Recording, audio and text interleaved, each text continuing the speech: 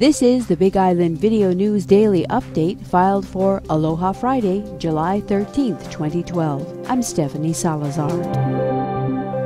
Big Island police have charged a 20-year-old Pahoa man in connection with an incident that occurred in Kea'au last month.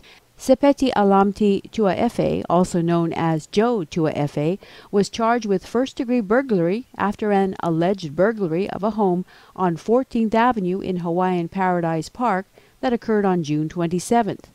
Police received a 2 a.m. report of several men breaking into a house and assaulting a 19-year-old Kea'au man. The victim sustained minor injuries and declined treatment at the scene. Tuaefe and others allegedly fled the scene prior to the arrival of the police, who issued an all-points bulletin. Tuaefe was arrested Wednesday morning at 6:45 a.m. After conferring with the county prosecutor's office, he was charged for the offense. Detectives from Area 1 Criminal Investigations Section continue to work on identifying the other individuals allegedly involved in this incident. The Office of Mauna Kea Management, charged with day-to-day management of the Mauna Kea Science Reserve, has announced the hiring of its first Natural Resources Program Manager. The hiring marks an important milestone in the Office of Mauna Kea Management's efforts to fulfill its long-term commitment to preserve and protect the rare and often fragile natural resources found within the Mauna Kea Science Reserve. Fritz Klassner, who earned his Master's of Science degree in Geography from Oregon State University and moved to Oahu in the late 1990s, is no stranger to the Big Island. He's worked as an ecologist with the Pacific Islands Inventory and Monitoring Program at Hawaii Volcanoes National Park prior to this assignment.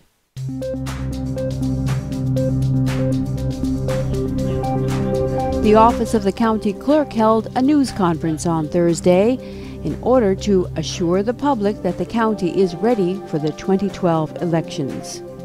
With the August 11th primary just a few weeks away, County Clerk Jime Kawauchi, who also oversees the Elections Division, did most of the speaking at the event before an audience of media and candidates alike. High-tech voting apparatus were demonstrated. Scroll down to all the different parties and then you can push enter to get into an area that you want to vote. You can push enter.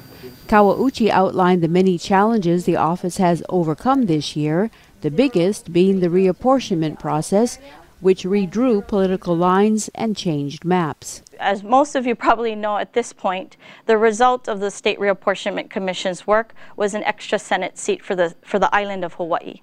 So the big change this year for us from reapportionment is the addition of a fourth seat. In addition to that, some boundary lines were changed, but the bigger change, of course, for us is extra representation at the state level. We maintain the same number of House seats, so we still have 7 House seats.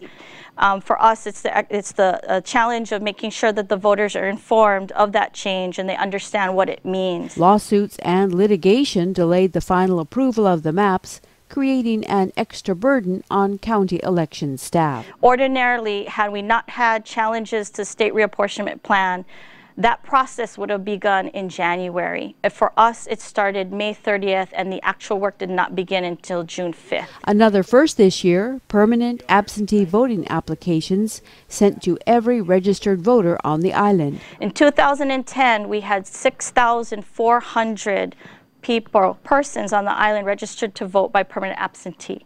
We are now, as of yesterday's count, at 17,000 persons registered to vote by permanent absentee. The office is still trying to get the word out on election precincts, another area where there has been a shakeup this year. This year we have 40 precincts on the island.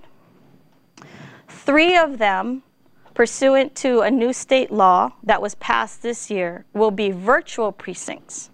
What I mean by that is voters who are registered to vote and live in areas where their precinct areas 500 persons or less, no longer have a polling place to go to.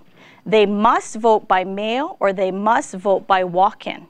On top of all the challenges, Kawauchi wanted to share the story, as she put it, of recent youth involvement with the clerk's office.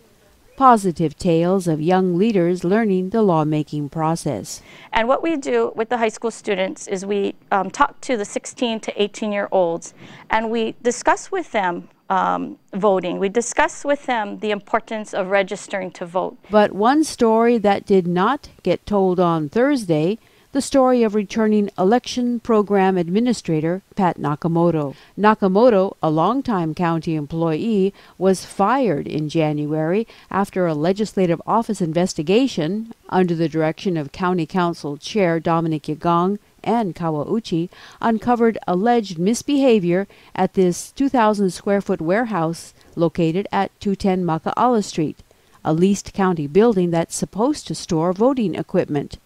The alleged misbehavior included post-election parties with alcohol and private commercial use of the county building. 3 other election employees were terminated because of the findings. Hilo attorney Ted Hong was hired by Nakamoto and others to fight for their reinstatement. My client's professional, personal reputations and standing in the community have been ruined. Meanwhile, Yagang tried to reassure the public that the Elections Division would be ready for the primary. So I'm just wondering how in the next 4 months you're going to make sure that those elections occur on schedule. Thank you. Good question. Just to let you know, all the positions has been filled. Every single position in regards to the 4 election workers has been filled, whether it be an election warehouse, whether it be the administrator of the election, whether it be the other 2 people that were also released. All those positions have been filled. We are running full staff right now, and we absolutely see no problem whatsoever in terms of being able to conduct the elections as needed. When we of course we didn't plan to terminate employees out in in the elections office. That's never something that you plan. According to a recent article in West Hawaii Today, the County Human Resources Department reinstated Nakamoto based on the rules governing the union grievance process. It is unclear how or when Nakamoto will return to work or in what capacity. But we did ask Kawauchi directly when Nakamoto would be back to work, and her only response was that she could not tell us.